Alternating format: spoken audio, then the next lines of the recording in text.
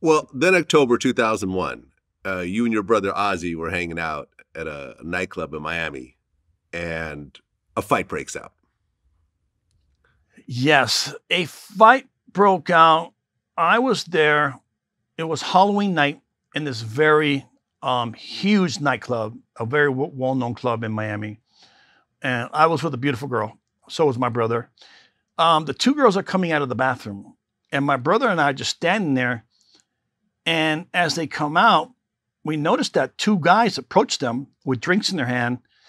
And one of the guy lifts up the girl's skirt that I'm with and jams his hand between her legs and just literally just jams his hand between her legs.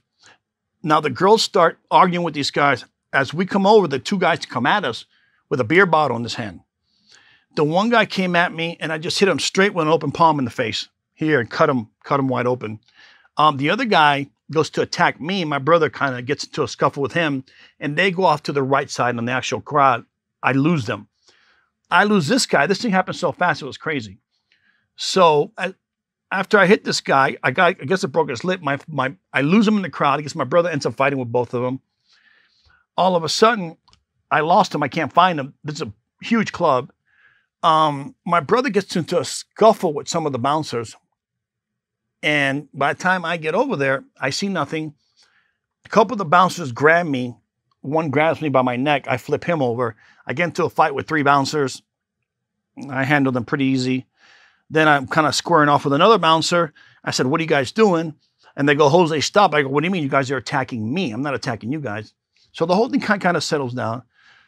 And we got hit with some interesting charges of assault, stuff like that. Ironically enough, the cameras were off that night, which is bull. Which is bull. The cameras were on. What they didn't want to show is the fact that we defended these girls, that the bouncers actually jumped us. They hurt my brother because one of the bouncers grabbed him by his neck and stuck his wrist bone into his neck and kind of broke his larynx a little, was coughing up blood. So they just didn't want to show that. That's exactly what happened. Well, one of the guys you got into a fight with had a broken nose, and the other one had 20 stitches in his lip. Right. I think probably I did the stitches and my brother broke the other guy's nose. Yeah. Okay, you guys were charged with 2 counts of aggravated battery, but Right. you just got probation and community service. Well, we were having some other issues that we decided not to fight it. We decided, okay, whatever. We don't want to get involved with this issue. Yeah, exactly right. Okay, and then that next year in 2002, in May, you announced that you were retired. Yeah. Was there a last straw or just something that triggered that retirement? Because you still were in good shape and still were able to play. I could have played for another 4 or 5 years. I think what it was is that I knew Major League Baseball was blackballing me. I knew that I had no chance to get back up to that level. They had me in AAA, which was absolutely freezing over there. And at the time, I was trying to acquire and spend more time with my daughter, Josie, because she was very young. So I decided to, under the circumstances, really give up baseball and focus more on my daughter, Josie. Well, that next year, you know, you're going through, I guess, a divorce with your wife at the time? Probably, most likely. Separation, divorce, yeah. Right. And you missed a court appearance Yep. while working out a custody dispute. And the judge revoked your probation and you got sentenced to 2 years house arrest, 3 years probation. Well, I actually got put in jail for 4 months. I spent 4 months in jail. Correction. You're correct. First it was house arrest. So I was under house arrest. Then they violated my house arrest because they did a urine sample and said that they found a PED in my system. Something of that sort. Then arrested me and put me in jail. But eventually what we found out was that the PEDs I was using in the past, when we did an investigation, which no one really knew, had a very stubborn metabolite that mimicked the actual PED.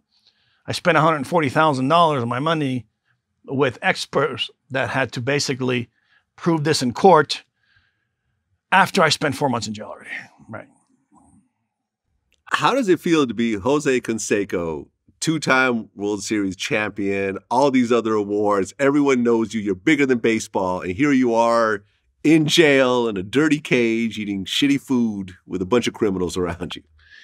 Well, people don't know this, but after that time, I had a really bad time. I actually had $20 in my pocket and lived in a garage for about 6 months. So I don't think people know that part of it either. Yeah, I went through some really hard times. When I wrote the book Juiced, I made millions, invested that money in a property and lost that. But after that, there was a period of time where no one would talk to me at all. No one would deal with me. No one would hire me. And financially, I was strapped. So I ended up living for about 6 months in a garage. So yeah, I don't think people know that either. Okay. Up to that point, how much money had you made in baseball? I think the amount we come up with was about $55 million. So you burned through $55 million. Well, I can tell you exactly where every red cent went to. It's funny. You got to start with taxes right away, 40%. Okay. You got to start with divorces that are $7 million. Bad investments, family, friends. It can go pretty quickly if you're not really interested in where it's going. Yeah. Stock market, I lost $11 million when it crashed. So yeah, I can tell you where every cent went.